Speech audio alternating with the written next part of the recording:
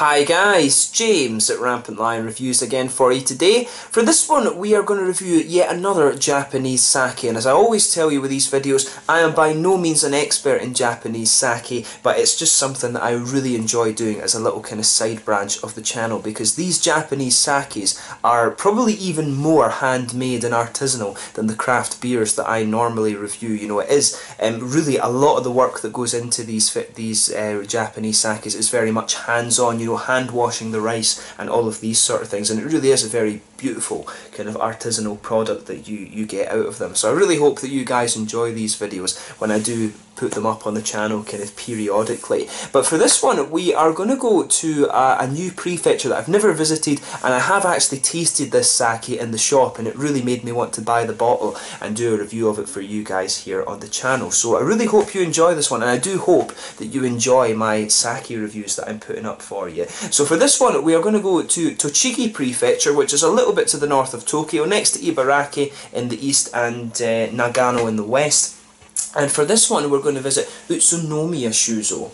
So they sell their sakes under the brand name Shikizakura, which literally means like cherry blossom of the four seasons, I guess it would translate to. And this particular sake is their Nigorinama, which literally means kind of raw and unfiltered, and it's called Fuyu no hana, which means the flower of winter or winter flower, however you want to translate that exactly. This little notice on the top is basically just telling you to keep the sake bottle upright as well. But really nicely presented, this one, and it comes in at 15% ABV. So this one is just a Nigorizake, although the guy in the shop that I bought this one from did tell me that it is a Honjozo as well. So Nigorizake is basically just that it's unfiltered, and Honjozo is when they add a little bit of distilled alcohol to it, and usually this puts the ABV up a little bit, obviously, but it gives it a little bit of a slightly kind of drier taste as well. And the Nigorizakes are often quite sweet. But this sake, I did taste this in the shop, and I said this one is really, really nice, but it was also very cheap as well. I think I only paid about 850 yen for this bottle, which is, you know, it's crazy. That's about $8.50 American, or,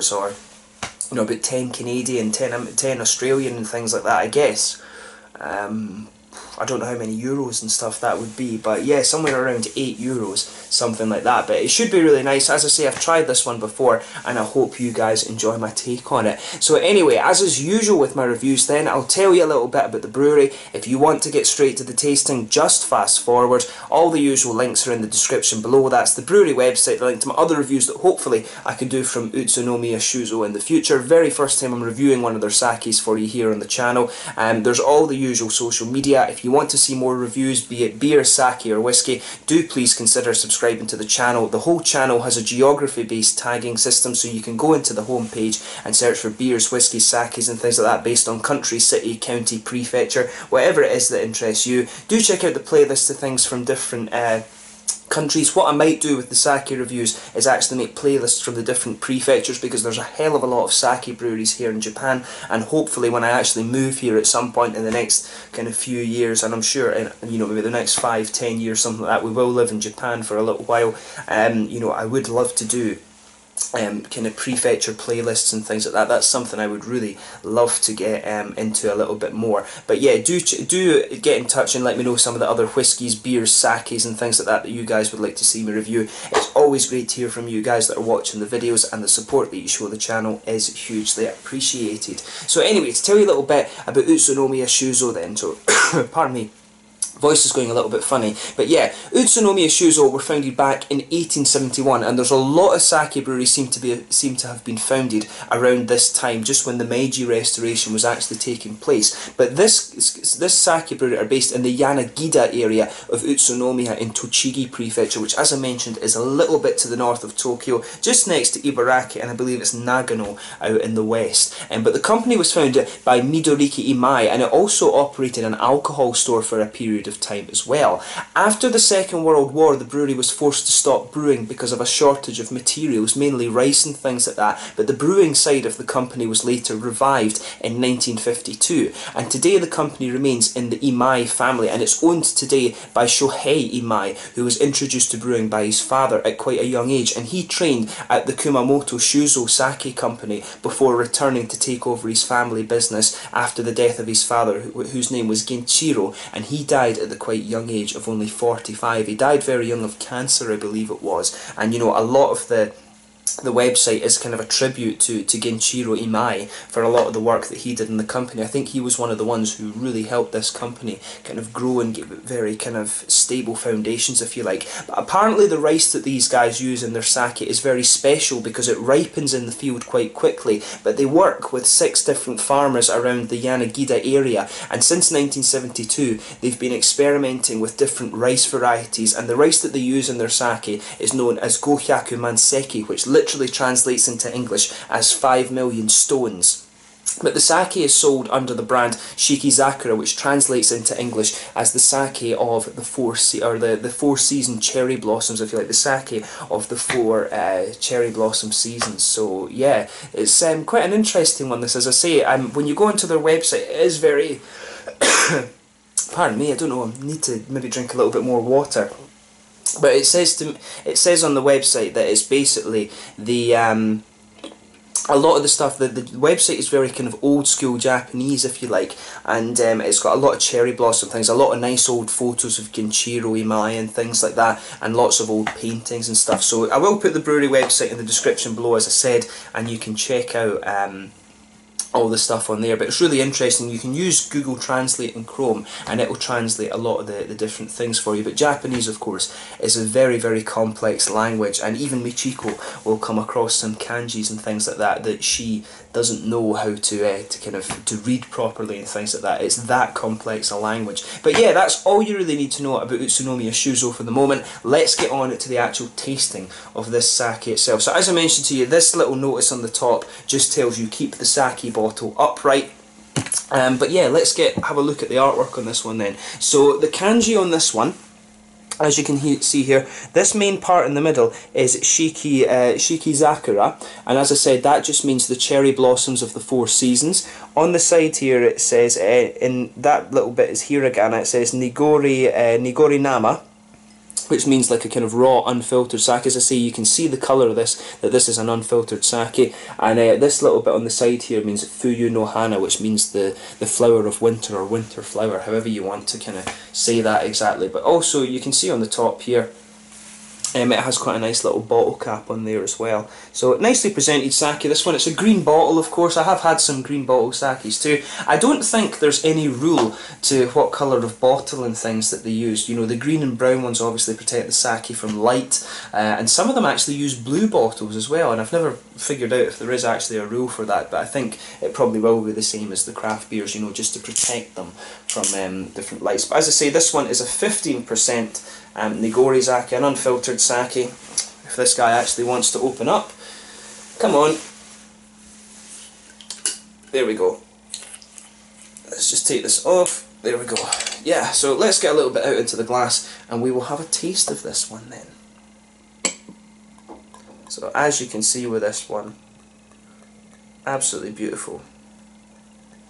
Now, as I said to you, I did taste this sake in the shop and it was very, very nice. I mean, we tried some sakes that were very, very expensive actually, and you know, some of them were really quite nice, but I tasted this one immediately. It was just like, I want a bottle of this. And it's quite funny that, I mean, it's a lot of people say with different wines and things that you can try some of the cheaper wines and they are just, you know, very, very nice, and I think the same kind of applies to sake, but then we've all got different palates and stuff. So as I tell you in all of these sake videos, I'm still learning when it comes to actually tasting these, but the things that we should rate Nihonshu on is the floral qualities, the fruitiness, also the earthiness, sweetness, dryness, acidity as well, impact, and also the tail end of the sake too. So yeah, this one I think should be really quite interesting. So this one, I can see there's actually a few bubbles kind of sitting on this one. Maybe it's because the glass has just been kind of freshly washed, if you like. But there you can see with this one, it's poured. It's poured, you know, as the Nigoris always do. It's poured that almost kind of milky colour. It looks like almost a kind of watery milk, this one. And with the ginjos and the daiginjos, the clear sakes, the transparent ones, you can get different colours on them that, you know, like sometimes they can be a little bit blue, a little bit green, even sometimes a little bit yellow and stuff like this. But usually the Nigoris are pretty kind of uniform in being this kind of milky sort of icing sugar white colour. But yeah, you know, lovely appearance for a Nigori sake, and this is one Michiko's mum and I both really like the Nigoris, and I think Michiko likes the Daiginjos, but I really like the Nigoris, the unfiltered ones. And these do actually, it's odd because these do tend to be a little bit cheaper than the Ginjos and the Daiginjos, but they taste, to me at least, absolutely beautiful. But we both enjoyed this one when we tried it in the shop. But yeah, lovely looking sake, this one. So let's take a look at the aroma and just see how we get on with this. So yeah, this one, to me, this has a good little bit of citrusy quality in it. You can smell that it's got a good bit of a floral character as well. It's citrusy and floral, this one, I think, for the most part. But it also has that kind of typical sweetness that you would expect from the Nigoris. The Nigoris are always just that little bit sweeter because of all the rice and stuff that's still in there, that's left in there from the brewing process. As I've told you before, you know, the sakes have this triple fermentation process. It's actually quite similar that, you know, they're converting the starch in the rice into sugars that can be made into alcohol. That's the idea behind the brewing of sake. And it's a similar idea to the beers. You're taking the sugars out of the barley grains and stuff like that and converting them to alcohols. But yeah, you've got 3 different stages here, and there are differences in the rice, the differences in the soil, the water that's used, and things like that can make a huge difference to the flavour of the sake itself. But for me, this one comes across as quite sweet, but it's got a nice slightly citrusy edge to it, and also a little bit of a kind of floral character. I can't really pick out, it's almost like I don't know if it's a little bit melon or something like that. It's got a little bit of a quite juicy, fruity quality to it. So it'll be interesting to have a taste of this one and see, but I think maybe a tiny little bit of earthiness in there, but not very much. I'm getting the impression that there might be a little touch of acidity to this one as in the impact. Just there is a little bit of that sharpness to it mixing in with the floral and citrusy notes that I'm picking up. But yeah, little touch of earthiness. It does smell quite sweet, as I say, which is kind of what you expect from the Nigoris generally. But yeah, it's got a lovely aroma to it. As I always say with these sakes and whiskies and craft beers and things like that, take a little bit of time and enjoy the aroma before you actually have a taste of them. So let's have a go at this one then. So this one is the Nigorinama, basically the winter flower sake from Utsonomiya Shuzo, and their Shikizakura range that they do in Tochigi Prefecture here in Japan. Let's get stuck in. Slanja, Skull, Kampai.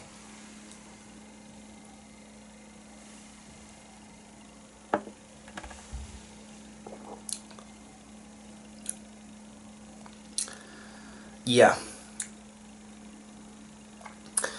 that's really, really nice. With this one, it does have a little bit of an acidity on the impact there. It really is quite nice. There's a little bit of earthiness kind of underpinning this one too, which is really nice.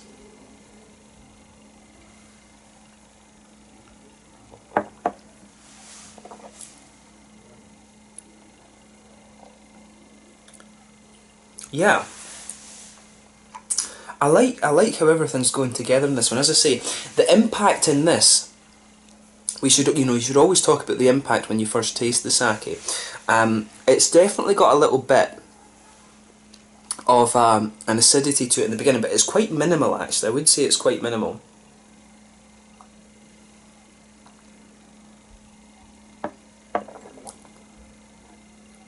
Yeah. In the beginning, it does have a little tiny bit of acidity, and then it just smooths out this one. I think the rice is given a really quite nice, it's given like a really quite nice, just earthy underlining, but otherwise on top of that, it is kind of quite sweet, I would say. The middle of your palate I find is quite oily with this one, but this Nigori is a little bit more, I would say it's a little bit lighter in body compared to some of the other ones that I've had. It's almost a good way, I guess, to kind of describe the way the Nigoris come across in the mouthfeels. They do have the oily character that you might get from a Ginjo, for example, but they do have a little bit of this almost kind of chalky mouthfeel that just kind of comes, it's almost that sort of slightly chalky mouthfeel that you get, chalky yet oily, when you actually just eat boiled rice. You know, it's kind of got that sort of quality to it, this one.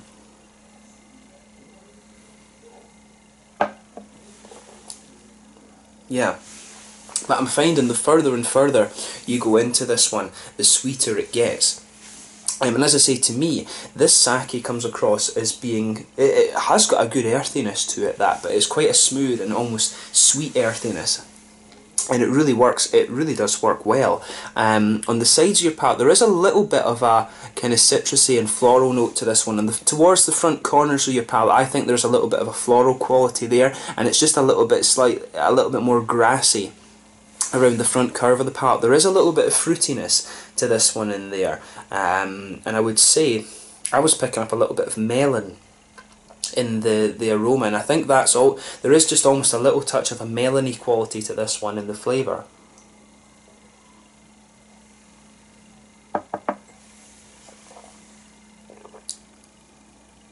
Yeah, it does have that kind of typical, it has a little bit of a melony quality to it. It's also a little touch kind of apricot-y or something like that as well. As I say, a lot of the fruits that I get out of these Nihonshus really do remind me of the yogurts that my mum used to give me in my lunchbox when I was young and going to school. It really has a little bit, I think it's a little bit of melon, maybe a little touch of apricot-y kind of flavours in this one. It's almost, the fruity flavours in these sakes are very, very kind of subtle, if you like, and it works very, very well with the sweetness of the rice. This one, for me, the sweetness of the rice and that slightly sweet earthy quality that the rice has is the kind of defining feature of this one, and it does have that slightly bigger, oily and almost, as I say, I want to use the word chalky as a descriptor for the mouthfeel. It's just a very nice, thick mouthfeel that you get from these Nigorizakis, and that's probably what I really like about them the most. It's just the mouthfeels that you get out of these. But this is a really, really nice Nihonshu, this one. It's one of the best Nigoris that I've come across, and I couldn't believe that it was only 800 yen. When I tried it. It's just a beautiful, beautiful sake, this. So if you get the chance to try this one, I would have a go at it. From what I understand, this one is released every year. This particular one is released every year in the winter, but they do different Nigoris throughout the course of the year. But yeah, have a go at this for yourself and see what you think. The thing I guess we haven't mentioned so far is the tail end of it, so let's just have a little look at that.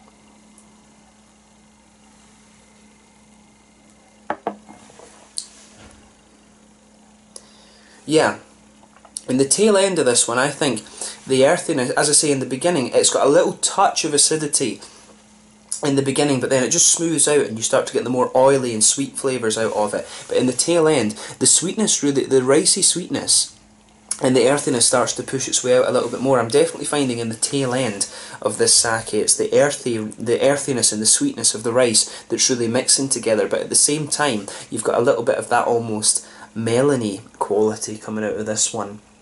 A little bit of the fruitiness is coming out of it as well, and the centre of your palate just dries out a little bit, and again that really promotes the sort of ricey sweetness in it too, which is very, very nice. So yeah, just the tail end of this one is really nice. I'm finding this to be quite a sweet Nigori, but the characteristic of this one, I think the real sort of pinnacle of this one for me is the way that the earthy flavours are contributing to this, and it's not a dark earthiness at all. It is quite a sweet earthiness, and it blends very, very well with the sweeter qualities that the rice is also offering. And I like that. As I say, the main thing that affects your flavours in these Nihonshus is the type of rice that's used. It's a very, they can be grown in different soils, they can be given different waters and things like this. You can't, the water obviously used in these will affect the flavour of the sake too. But to me, the real kind of thing of this is just that slight earthiness that this one has, and it offers. So it really brings out some of the sweetness of the rice too. But yeah, that 5 million stone rice I think is definitely very, very interesting, and I guess it's something that's quite unique to this particular sake brewery as well. I don't know how many sake breweries there are in Tochigi Prefecture, but hopefully I can get up there at some point and have a look at it. Apparently Utsunomiya is very well known for its gyoza restaurants, and that's one of the Japanese foods that I really, really love. So yeah, let's leave it at that for this one. It's just a very interesting Nigori, and I think the the kind of main features for me of this one are the sweetness of the rice, and also the little kind of sweet earthy character that it has underneath. But otherwise it's quite fresh. You get some nice grassy and citrusy notes out of this one, and a nice little bit of melony fruit as well. It's another very, very nice sake, and as I say, I really enjoy these because they're such a handmade artisanal product. But yeah, let's leave it at that for this one. So just to give it its proper name and things, this one it is the Shikizakura Nigorinama Fuyu no hana, the winter flower unfiltered sake from the Four Seasons cherry blossom range at Utsonomiya Shuzo in how do we say this, in Tochigi prefecture, next to Ibaraki and Nagano in Japan. Lovely, lovely Nigori sake, this one, so have a go at it for yourself and see what you think. But once again, thank you for watching my reviews. I hope this one hasn't been too much of a ramble, but thank you again for watching, and I will catch you guys very soon with more. Until the next time, please like, subscribe, share, all the usual YouTube stuff. Make sure you check out my social media. Have a go at some of these sakes from Utsunomiya Shuzo. This one I would really recommend. This was one that just really struck me in the shop when I tried it. It's absolutely lovely, and if you like the Nigori sakes, I think you will quite enjoy this one as well. But thank you again for watching, and I will catch you guys very soon. The Shikizakura Nigorinama Fuyu no hana from Utsunomiya Shuzo in Utsunomiya, Tochigi prefecture here in Japan. Until the next time, Slanja just now. I'll catch you guys later. Slanja, Skol, Kampai.